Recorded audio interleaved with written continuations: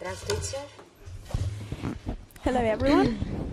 Начинаем традиции с графика We are министра beginning иностранных дел Российской with Федерации. the schedule of the Foreign Ministry on the 14th and 15th of November.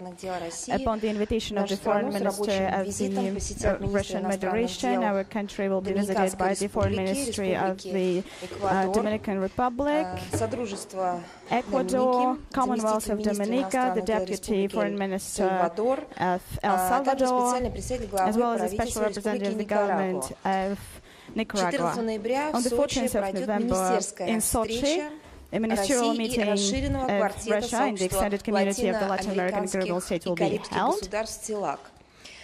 We attach great importance to cooperation with this organization, CELAC, as it's an authoritative organization and integration agency of the region. We have similar approaches as regards the fair world order based on the rule of law, international law, the guiding rail of the United Nations, and the disability of any attempts to interfere with internal affairs of sovereign states. In the modern globalized world, we are approaching similar tasks. A joint declaration or a roadmap will be passed upon the conclusion of the meeting. These days,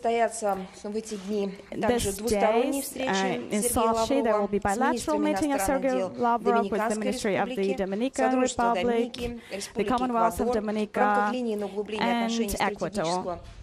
In order to strengthen strategic partnership with Ecuador, joint declaration of ministers will be signed on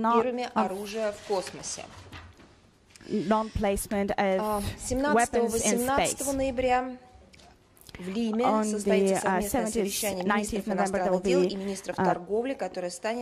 the meeting of ministers of economy and trade in Lima, which will be the last stage, the last preparatory stage of APEC, planned for 19th and 20th of November.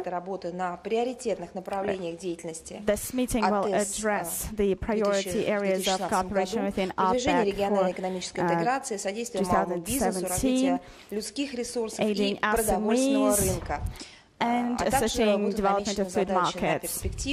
We're also going to discuss the further cooperation. Russia is going to take an active part in discussions, and the agenda will be aimed at cooperation in the region.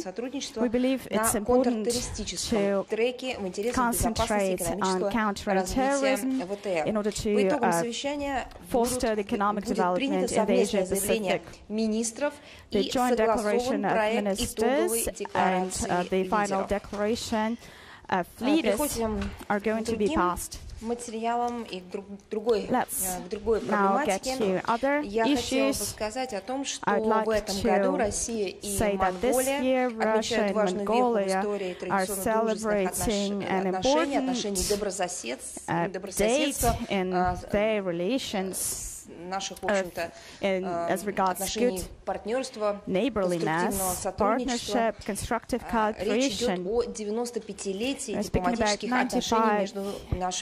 95th anniversary of diplomatic relations between our countries on the 5th of November 1921.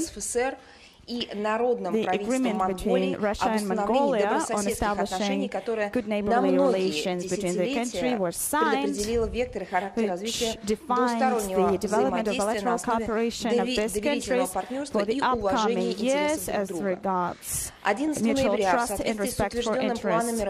On the 11th of November, the Russian Ministry of Foreign Affairs is going to host an exhibition of documents and photographs dedicated to this important Летопись российско-монгольского сотрудничества There is от also соглашения the chronicle 1921 года через взаимную помощь и of the поддержку в 1921. нелегкие годы Второй мировой войны к мирному строительству и тесной It координации. shows Особое the внимание support уделено by современному Russia этапу to the развития development взаимодействия of между relation Россией и between the two Монголией, которое countries. основывается на договоре о дружественных отношениях The и agreement on сотрудничестве от friendly 20 января relations was signed 1993 on года, the а также целом ряде других 20th совместных of документов, January включая декларацию 1993 о and a развитии number of other стратегического documents, партнерства. such as the Она была Declaration on подписана в Strategic Улан-Баторе Partnership, в which was августе signed in 2009 года.